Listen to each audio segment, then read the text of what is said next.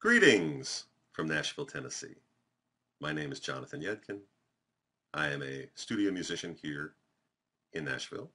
And my buddy Mike at iFiddle Magazine has asked if I would do a nice presentation for you today. And it's a beautiful June day here in Tennessee. Great day to make fiddle music. So let's start. Let's talk about violins. Let's talk about music. Let's talk about, in this case today, a hornpipe, one of my favorite styles. This violin is a French violin, which I found in a little French violin shop across from Notre Dame on the Seine in Paris. It was a wonderful day. I love finding things like that. The shop was tucked away in an alcove. Could barely see it. You were just able to see the violin sign for the luthier shop. I walked in. We barely spoke each other's languages enough, but I was able to tell the owner that I liked Carré Français violins, which are a student-level French violin, 80, 100 years old. Not very valuable, but they sound really nice. I like French violins a lot. We'll talk about other violins in a few. In this case, he pulled out this lovely little instrument, which has absolutely no name at all. It looks like it may have been worked on about 100 years ago. It's a little bit of work look on the back. But because it has absolutely no name and no tag, it has no resale value. So he wasn't interested in a lot of money. I loved the sound of it. I just thought it had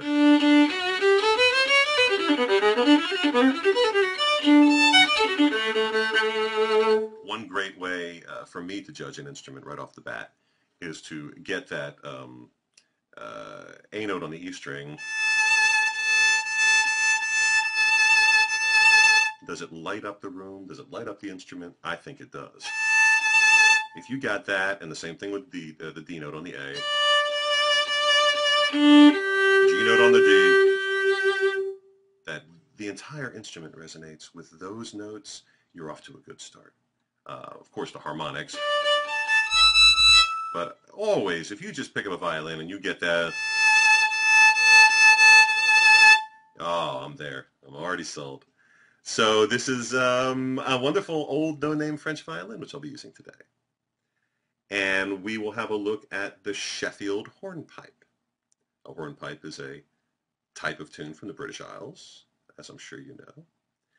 In this case, the Sheffield Hornpipe, I love reading what they put in the book. They say, the town of Sheffield is populous and large, the streets narrow, the houses dark and black, occasioned by the continued smoke of the forges. Here they make all sorts of cutlery ware, but especially that of edged tools, knives, razors, and axes. This is from the 1720s, so I'm sure it's a little bit different in Sheffield now. But it's a lovely description. And it says this tune is a catchy and simple hornpipe. It goes not too fast and jauntily. The accent falls on the first and third beats of each bar. I hope that the picture of the music is included so you can see this. And we will look at it slowly at first. It has two parts, as do most hornpipes. The A section and the B section each get repeated. So at a slow tempo, this would be the Sheffield Hornpipe. I am using a strobe tuner, by the way, which I like. It displays 4 frequency bands of information for you to judge your tuning by. Strobe tuners pick up a lot of overtones and give you the largest display of the note that you can tune to. It's really nice.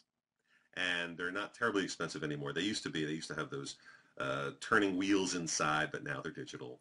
And they don't. They even make a stomp box strobe tuner, which Peterson makes. Is very nice. So this is the Sheffield Hornpipe. It's in the key of D, 2 sharps on the music.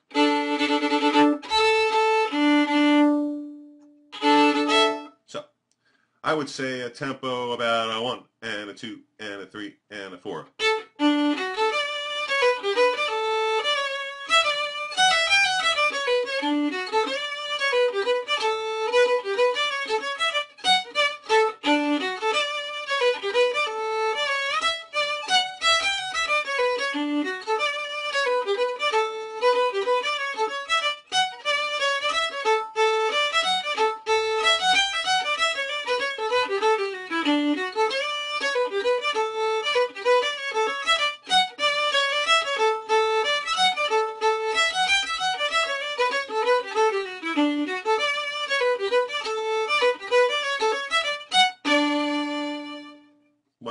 tune. We could do it a little bit faster with a little bit more jaunt to it.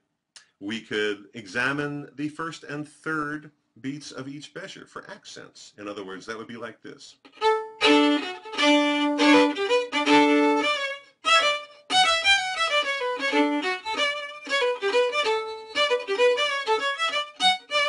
But you don't want to be too accentive, if that's a word, on this kind of thing. So you dial it back a little bit.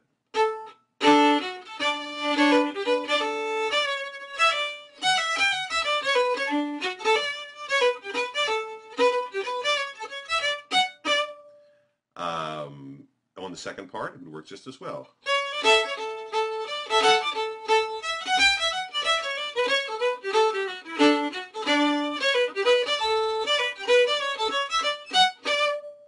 A little faster might make it interesting. Let's see what happens.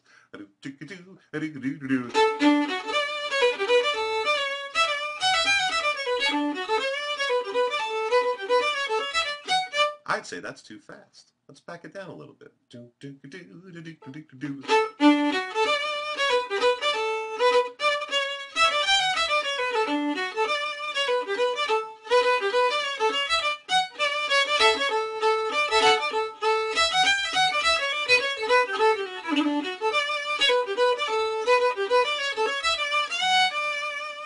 What if we took it down really slow and made it even more romantic? It'd become a different tune, wouldn't it?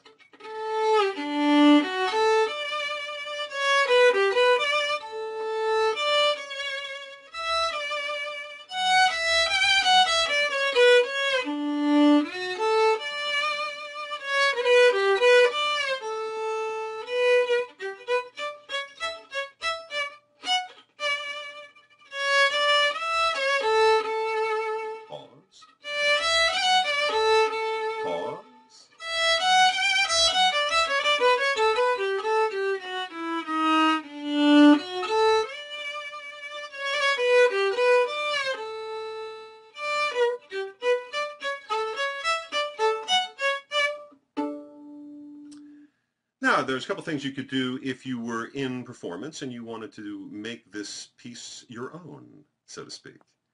When you got to the, let's see, first section we would leave the same. Second section, when we get to this part,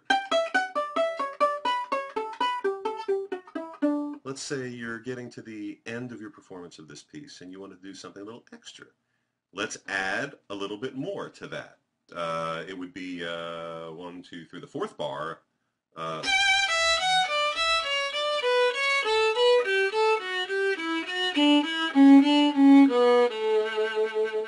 So we added a bar. Actually, we added half a bar to make it a little more exciting and fun. You've played it through 3 times, and now you get to this B section.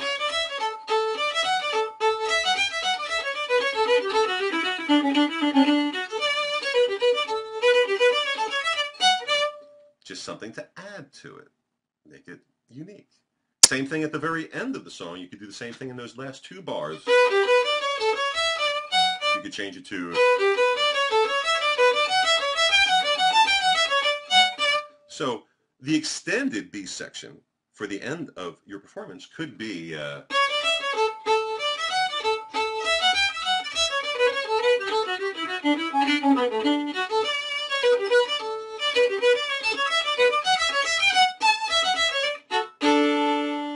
just something to make it a little more special and unique for yourself.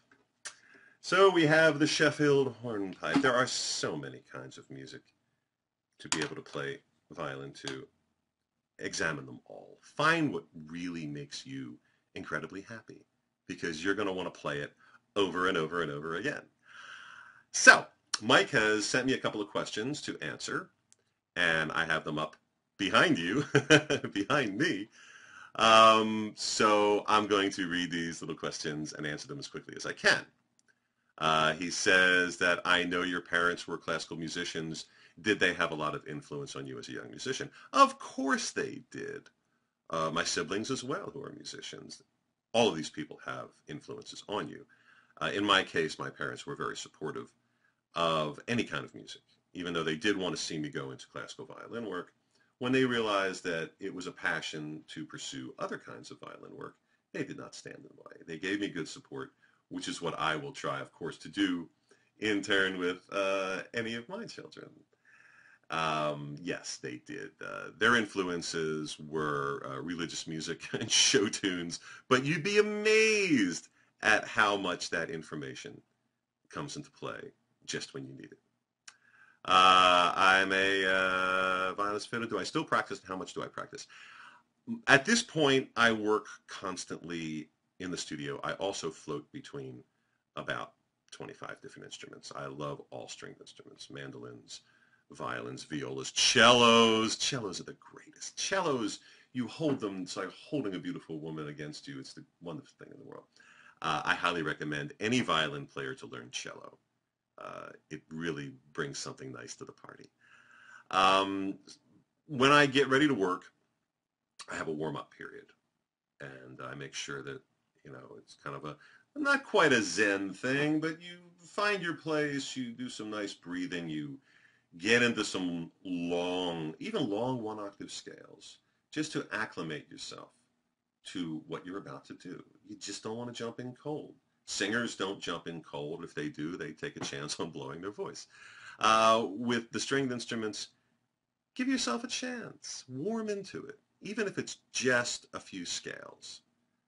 But as far as practicing, my practice is my work. So I don't really have the time to set aside to practice. And even if I'm practicing, which I do sometimes, half the time I end up turning on the recording machine because I want to record something. So that answers that question. I do believe in practicing. I think it's a very important part of what you do. I just enjoy playing. As soon as I start practicing, I just start playing. So it should all be intertwined.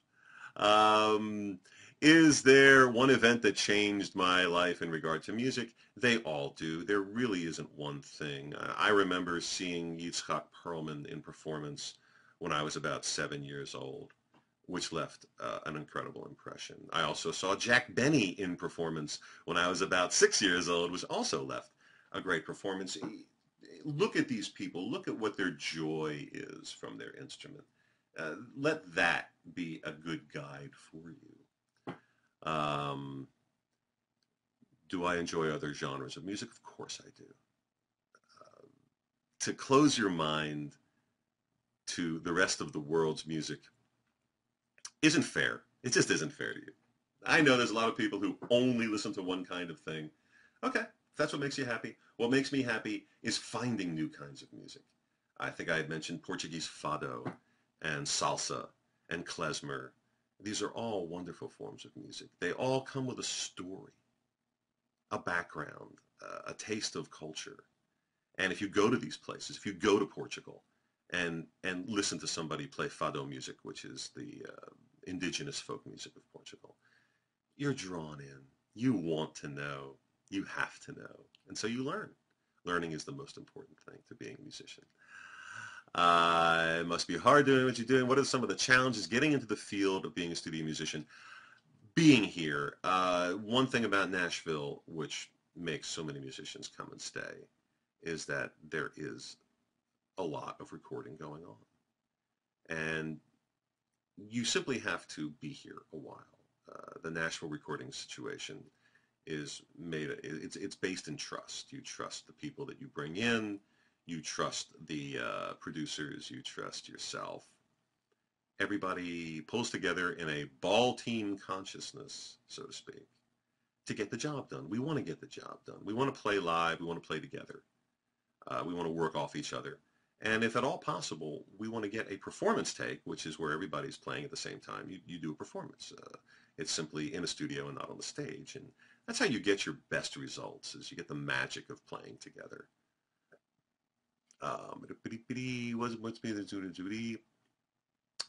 Is there a difference between skill and talent as a musician? It's a good question, Mike. Yes and no. Talent is important. You can be born with talent, but you can develop a skill. Someone once said 10,000 hours of practice will make anyone a virtuoso in anything. And I include power tools in that, chess and skydiving. Okay, if you devote enough time to it to develop your skill, you can be as effective as anybody born with talent. And in the same way, a lot of people are born with talent who don't know how to develop or don't want to take the time to develop the skill. So yes, there is a difference. It's nice when they go hand in hand, but they don't always. How do you balance music, family, and other obligations? Well, it's called time management, and get used to it. You have to.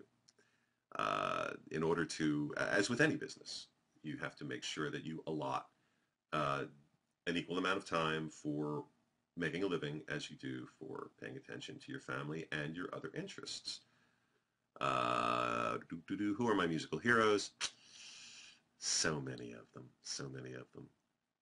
Um, Early on, my heroes were people like Walter Carlos, who created entire orchestras by himself on synthesizers in the late 60s and early 70s with things like Switched on Bach and the Clockwork Orange music. He was doing it. Paul Buckmaster was doing that with cello with the early Elton John music. They were great inspirations for me.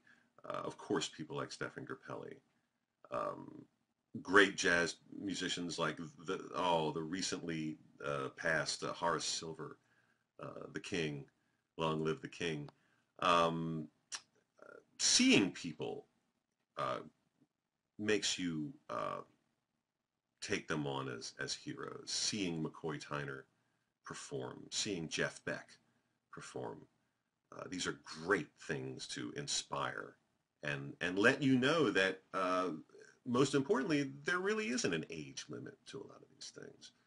You know, seeing McCoy Tyner perform in his 70s is like, okay, you know, or the fact that Jeff Beck 3 years ago is better than I ever remember him as being.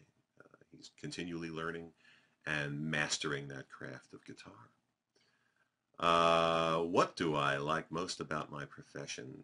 What I like most is that it is my passion. And if you can create a profession out of your passion, you're way ahead of the game. I highly recommend it for anybody. Even if you're passionate about chemical engineering, be a chemical engineer. You're going to be a happy guy. What do I do when I'm not working? Mostly read. I love reading. I am a book addict. I love used books, but I have no problem with new books. I've kind of shifted mostly over to paperbacks because if I fall asleep reading, I don't like to clunk myself in the head with a hardback. But reading opens up the mind, and reading as much as you possibly can only add to all kinds of, additions to your repertoire, of things to think about, ideas to get. As a studio musician, you want ideas. You have to amass all the music you can into your brain so that it jumps right out when you need it. And reading acts as a catalyst to accessing those synapses and things like that in your brain. And I enjoy scuba diving, even though it's rather expensive and you can't do it all the time. What kind of violin do I play? I play the kind of violin that sounds good.